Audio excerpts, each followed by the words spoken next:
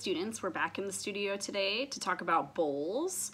I have a couple bowls here for you to look at. Basically, you don't have as much leeway with the form of the bowl, lots of crazy forms, because you need your bowls to be more functional. And this is actually a straightforward bowl here, sort of classic shape, open, wide, very generous bowl. Could be used for soup, could be used for chili, more of a dinner type of bowl for a big bowl of stew, something like that. You'll notice the trimmed foot on the bottom, and there's the swirl sort of detail on the interior, but the size is really comfortable. Smaller bowls like this that would be used for dessert, like an ice cream dish or something. These are really great. Nuts, fruit bowl, that type of thing. You can notice that the rim of this bowl is flared out, making it a vehicle for decoration, which is really exciting. And you can do something like that for a bowl. Or I just have a small bowl here, and I just wanted to show you this one because the rim of this one was squared off on the wheel, creating a lot of visual interest. Really different. Even with a big bowl like this, if you had squared it off, you could use the side of it as like a little spout to drink your broth out of if you had a soup bowl. And when we're talking about bowl forms, you know, you have some variation, you have some wiggle room. You could do a classic shape, a very architectural, very straight shape. You could have a mixing bowl that has a big rim, a bowl that has a flared out rim, maybe one that's kind of peanut shaped. You can even drill holes in your bowls and make colanders for pasta and apply handles to the other side. So you have some variation with bowls, you have a little wiggle room, but mostly we're looking for bowls that are very generous, wide, open, have a nice height, and that are thin. Okay, students, let's get started throwing this ball of clay. Now, this ball of clay here is about the size of a grapefruit. It's 2 pounds. It's gonna make an excellent large bowl. To snap this clay down, I just snap it down right in the middle of the wheel. Seal my clay to the wheel head, and I make sure that my wheel is spinning going counterclockwise. You want to make sure that you have your metal rib because you're going to curve the inside using your rib. You want to have your water bucket and all your tools available to you for throwing. So to center this ball of clay, I'm going to squeeze, pull the clay up into the cone shape, force my hands to hold still. I'm going to lower my ball of clay, bring it down, and as I get low, I tuck the heel of my hand in and really press in with that right hand. Grab one more time from the bottom, pull my clay up into the cone shape,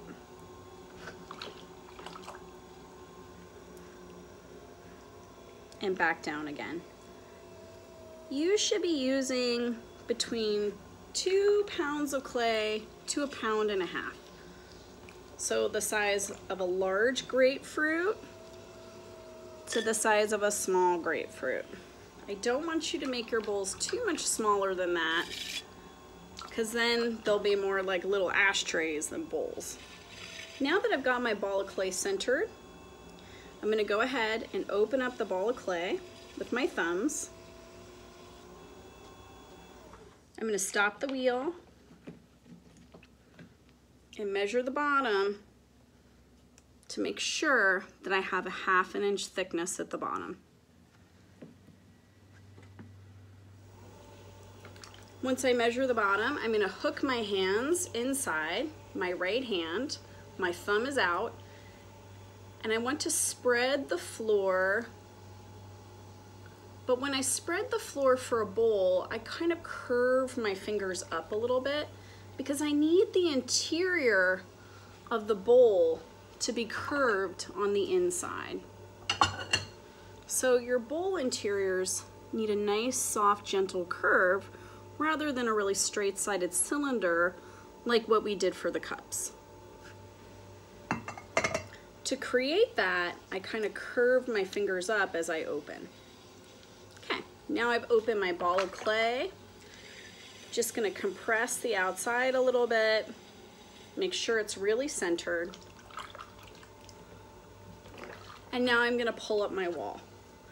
Once again, left hand goes on the left-hand side, left thumb over, and I'm gonna create my little pinchy claw to pull the clay up.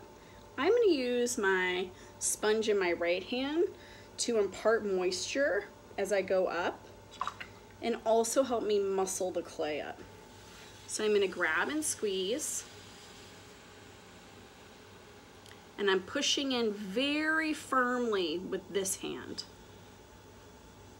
The clay wants to flare out because of the centrifugal force of the wheel.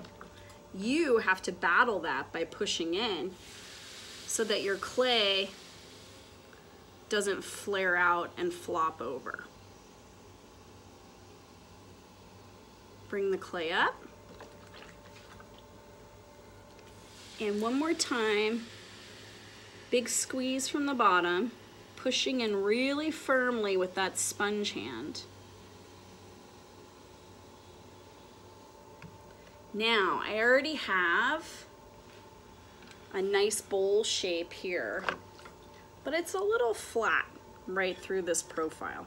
So I'm gonna round it out from the interior to make it a little bit wider and a little bit more generous.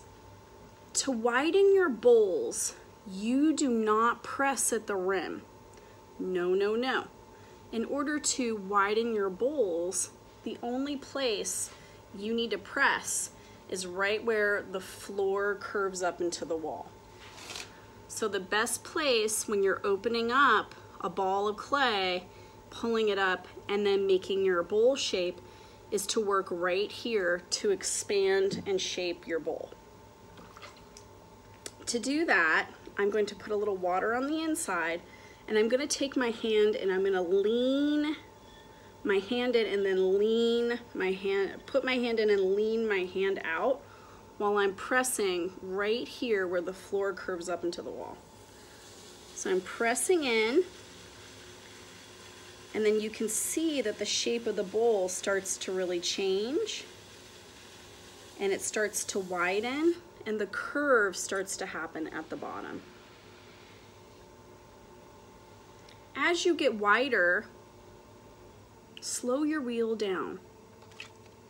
I'm also gonna take my pottery rib here, the smooth one. I'm gonna put it inside my piece, curved side down. I'm gonna hold it firmly, really close to the edge with my fingertips. And I'm gonna lay it inside my bowl. I'm not stabbing down, I'm laying it in like a squeegee at an angle to compress the interior and round out the curve.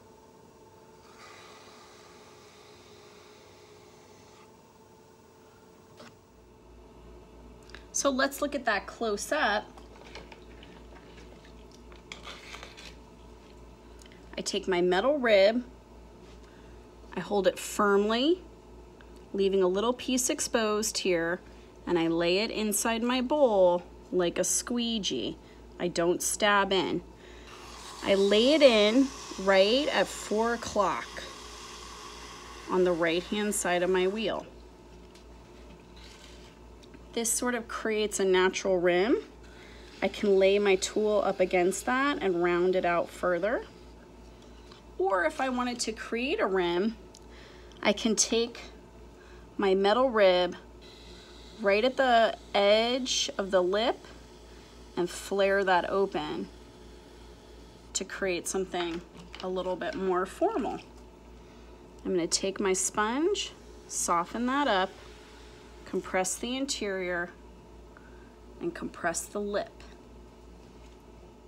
I have a nice wide bowl here. I'm going to take my wooden stick, trim the bottom, stop my wheel,